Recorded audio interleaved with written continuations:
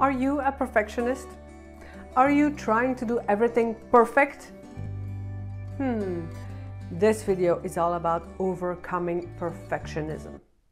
Because perfectionism is not a healthy habit. It is not about growing and developing yourself. It is not about being the best of you. No. So what is perfectionism? And how can you overcome it? That's what this video is all about. Because I want to help you to create the life that you desire, to create the life, to live it to the fullest, a life of fulfillment. Just like the life I am living and I created for myself, and I'm helping my clients to create it for them as well. If you like this video, then please make sure to subscribe to my channel. Hit that little red button right below because I'm creating new videos every single week. And this is about perfectionism because I have so many clients that come to me and that it starts off with, yeah, but you know, I'm not good enough and I need to do it perfectly. Wait. Let's talk about perfectionism. What is it and how can you overcome it? And that's why I create these 5 ways to overcome it and to make sure that you are more in peace and more aligned with yourself and that you can live your life to the fullest without the stress of being perfect. What is perfectionism? It's a shield to protect yourself against the fear of failure, against the fear of judgment. So it's a shield to protect yourself against certain fears that you have inside of you. Perfectionism lives and breathes in the fear of making a mistake. What are some examples of perfectionism? You write a very simple short email of maybe 2 sentences long and you spend so much time reading it and reading it and reading it over again because you want to email in a perfect way. Or you focus a lot on the end goal and the end result that you miss out the whole process, the whole fun of the process towards that goal. You are frustrated when you miss out 2 items in a list of 10. You want to research something or give an answer and you just spend hours and hours and maybe days on researching because you need to know every single detail. Or something that a lot of people recognize is you see everything in black and white. It's yes or it's no. It's bad or it's good. It's, you know, it's done or it's not. It's like there's no gray area at all because everything is black and white. I'm good, I'm bad. I'm looking good, I'm looking bad. It's like spending hours grooming and styling yourself because you want to, everything needs to be perfect. So let's dive into 5 ways to overcome that perfectionism and to live life to the fullest and enjoy your life. Number 1, stop seeing everything in black or white. It's not just about black or white. There is a gray area. It's not about all or nothing. So I want you to challenge yourself. Challenge yourself to find that gray area in between. Instead of yes or no, good and bad, everyone makes mistakes and that is okay. If you wanted to do something and you didn't get it done, you know, it's okay. Everyone makes mistakes. If you ate a whole bag of chips or cookies last night, it's okay. You don't have to feel guilty the whole week because you ate the whole bag and you couldn't stop yourself. You're a human being. Human beings make mistakes, and making mistakes is actually good for your growth and your development. Without mistakes, you don't learn. You don't learn. So make mistakes and be happy to make mistakes and fail and crawl back up. So let it go for a little bit. See and challenge yourself to find that gray area. Realize that everyone makes mistakes and move on. Eat a bag of chips and move on. Let go of that guilt. Number 2, are you the person using the words I should and I must do that and I should do that and I must and I should and I should?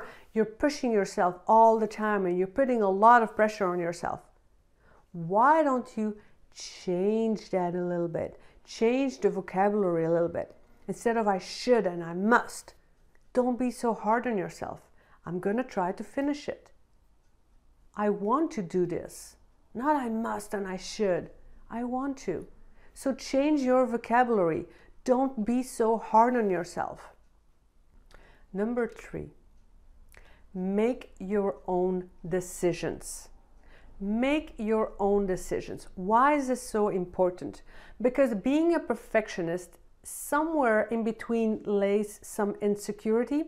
Like I mentioned, it's a shield to protect yourself from the fear of making a mistake and making a failure. So what do a lot of perfectionists do? They ask somebody else's opinion.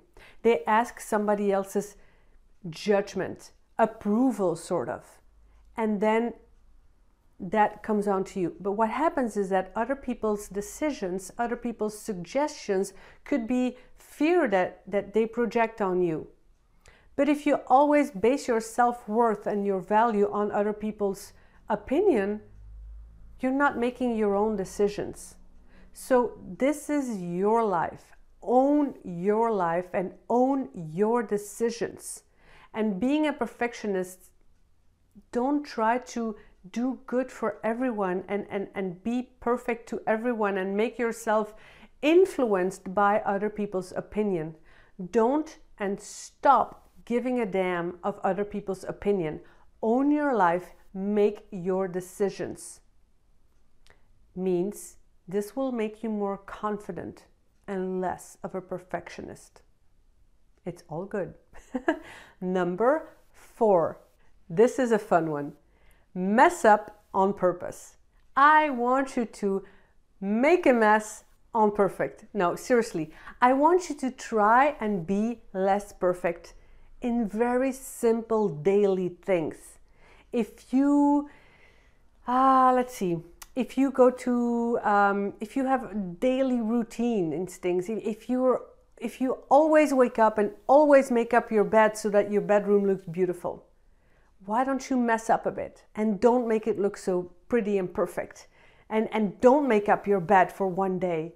Just these simple things to show you that it doesn't have to be perfect and the world will not, explode. I mean, what's the worst that can happen? I want you to try it in simple things. Okay, I don't want you to mess up a big project, no, but try it in your daily life. If you're used to always do something a certain way, try to mess it up a bit. Try to do it a bit differently so that it's not as perfect as always. Try to, decorate a bit differently or finish a paper a bit differently. Or if you're making a presentation and you change up the color just a bit so it's not perfectly consistently. If the font is not perfectly consistently, do it. Just do it on purpose. Number 5, take on a new hobby. Anything. Try, play an instrument. Do something with music. Go in a dance class or knitting or painting or drawing or anything, but just try a new hobby. Why? Because if you do something completely new, you start off at the beginner's level. And at a beginner's level, everybody makes mistakes, right? So you will learn again to make mistakes, and it's okay. It's okay that when you are new to something, you can't be perfect to everything, right? So yeah, take on something new.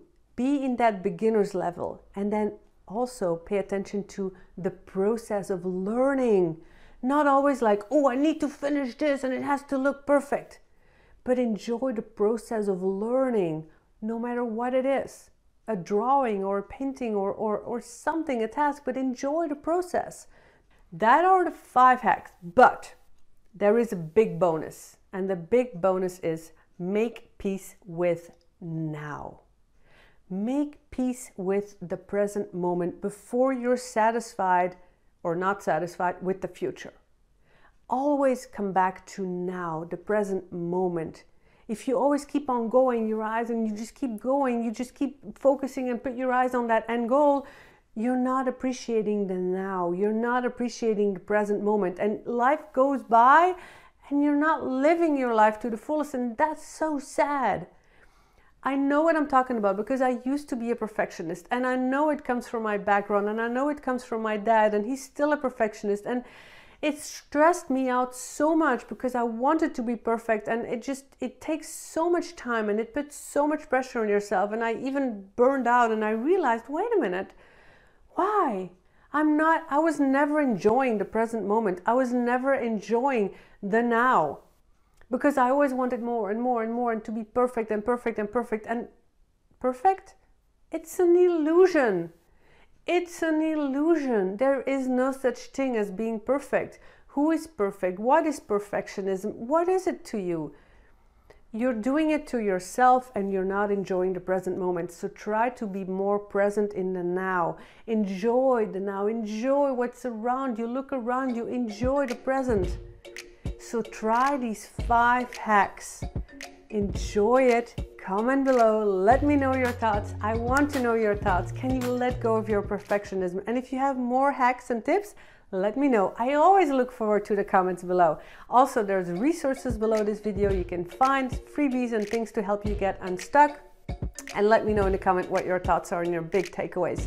I look forward to see you in the next video. And remember, I make a lot of videos every single week, so make sure you subscribe to my channel, hit that red button and the little bell next to it so that I can see you again very soon, actually next week in my next video. Thank you. Bye.